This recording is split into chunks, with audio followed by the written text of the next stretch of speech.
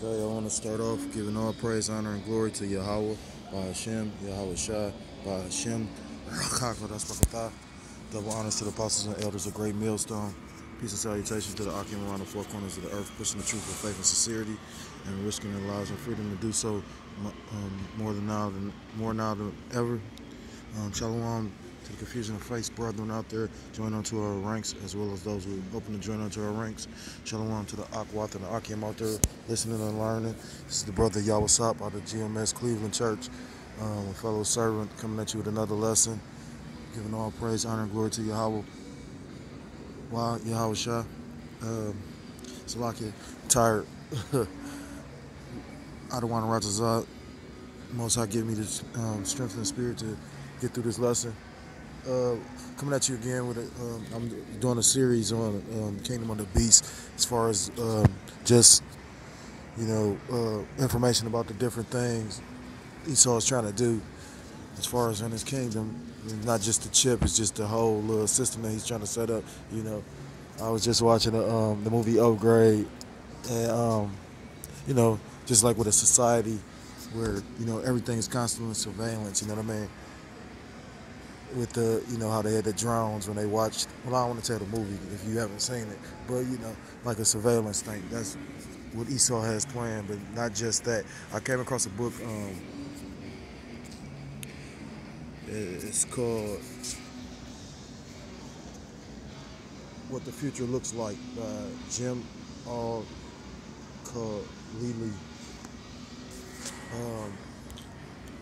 So I'm going to start with the scripture, then we're going to go into the book. This is 2 Corinthians 2:11. It says, "Lest Satan should get an advantage of us, for we are not ignorant of his devices." And the Most High has put, the spirit on men of the Lord to be diligent in the search, to search out, or not even search out, because sometimes, I've heard brothers speak on, me myself have personal testimonies. I've always been into reading. I've seen how some brothers, they say that they never like to read, but they can read the scriptures back and forth. You know what I mean? And it's just, that's how you know the power of the Most High. A man that doesn't like to read, but can read the scriptures back and front. But the scriptures are a special kind of book. You know what I mean? Like I said, everything you can imagine is in the scriptures. Anyhow, I've always myself enjoyed reading. But with this truth, sometimes I don't even be seeking certain information. It just happens to, that's just the Most High and the spirit of Yahweh by Hashem Yahweh Shai. So without further ado, I'm going to jump straight into the book. I don't have any precepts lined up, so if you come across any, or if it's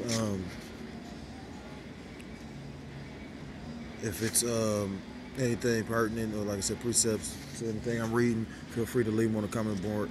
It's, I guess, different, articles by different people. So, you got different subsections. It says the future of our planet, the future of us, the future online, making the future, the far future. So it's like 225 pages. What I'm going to start with is it's the future of our planet, demographics, conservative, and climate change. If I choose to read that, I'll read that another day. We're going to go into the future of us, medicine, genetics, and transhumanism. And the first one is by Adam Kukarski, The Future of Medicine. We're going to start on page 52. I believe I was already reading out of this, though. It says the future of medicine. It's lucky, the future of us, medicine, genetics, and transhumanism. It says on April 26, 2016, a microscopic new threat appeared in Pennsylvania, USA. While the nation's attention was on the presidential primary being held in the state, that day a woman had arrived at a health clinic with symptoms of a bacterial infection. Doctors took a urine sample and tests showed E. coli to be the culprit. But when the isolate was sent for further testing, it turns out that this was no ordinary strain of E. coli bacteria. Given concern about drug resistance, a local laboratory had just started testing samples for resistance to an antibiotic called colistin. Discovered in 1949, colistin, a so-called last resort drug. It's not commonly prescribed anymore because of the damage it can do to people's kidneys, and is therefore used only against bacteria that can be treated with other, less harsh antibiotics. And that's what made the sample from Pennsylvania unusual. It contained a gene that made the bacteria resistant to colistin. Although health agencies had spotted the gene elsewhere in the world, it was the first time it had been seen in the U.S. Fortunately, the Pennsylvania sample wasn't resistant to all antibiotics, but it demonstrated that such infections are chipping away at our lines of defense. It basically shows us that the end of the road isn't very far away from antibiotics, said Tom Frieden, director of the U.S. Center for Disease Control and Prevention at the time. 50 years earlier, such statements might have seemed absurd. The 1960s was a time of optimism. Antibiotics such as penicillin had been used widely and effectively for almost a decade. Albert Sabin had developed a polio vaccine that could be taken with a sugar cube. Diseases such as tuberculosis were finally becoming curable. In 1967, William Stewart, the U.S. Surgeon General, even claimed that the war against infectious diseases had been won, yet the war is still being fought today, despite intense vaccination campaigns. Polio has not been eradicated. Drug-resistant superbugs are making penicillin ineffective and tuberculosis deadly again. And I'm just going to interject real quick. I'm not going to get a scripture, but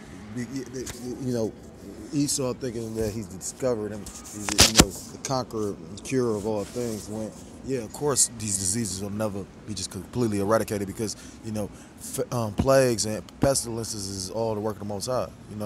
Like these diseases, that even the ones that Esau is holding in laboratories that he's going to release in the day of trouble and Jacob's trouble. Those are, even though some things Esau has actually physically created, at the end of the day, it all ultimately goes back to the Most High.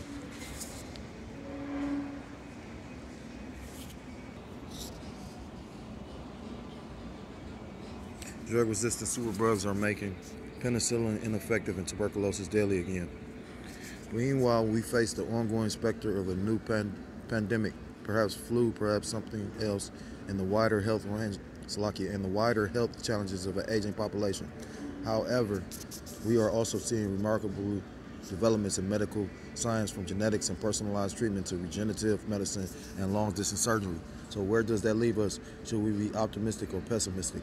What will the future of medicine look like? The next epidemic. In medicine, there is always potential for surprises. Sir William Osler, who pioneered modern medical training in the early 20th century, once described this field as an art of probability and science of uncertainty. Take infectious diseases.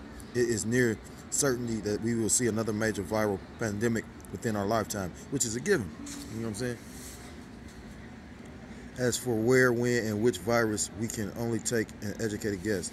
Osler himself died in 1919 during the infamous Spanish flu pandemic, which killed more people than the whole of the First World War. Just like you had, the Black Death. That's a lot of Israelites actually died from the Black Death. So that was all due to the Most High. So far in the 21st century, there have been several new viral threats, including SARS in 2003, influenza A, H1N1, P, aka swine flu, in 2009, and Ebola in 2014. Though serious, all three had biological features that worked in our favor. Patients with SARS or Ebola generally showed symptoms when they were infectious, which meant that health agencies could track down people with whom they'd been recent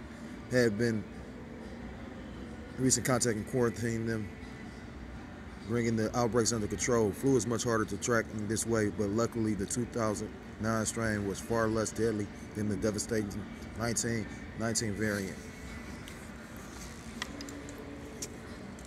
This luck was important because during a new outbreak, we often lack effective drugs and vaccines. I'm going to stop there.